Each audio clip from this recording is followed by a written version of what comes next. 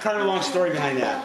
Okay, so people knew we lived in the neighborhood, and they were very curious as to anything I'm doing. They want to know, what's he building now?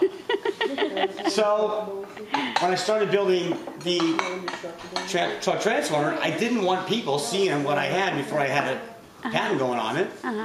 So people would drive by. They'd have cameras. Yeah. Wow. So what I did was, the kids wanted me to build them an Iron Man mask. So I built them an Iron Man mask. And I had it out there. So people would drive by, and I put it on, and I stare at them with the Iron Man mask. And they would get scared and go. And they would stop filming, okay? So that kind of worked. So then the kids called me Aluminum Man, because I built everything with aluminum.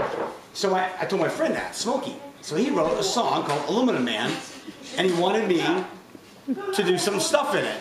So I thought, maybe this will kind of add a little humor to the whole element, and people would leave me alone.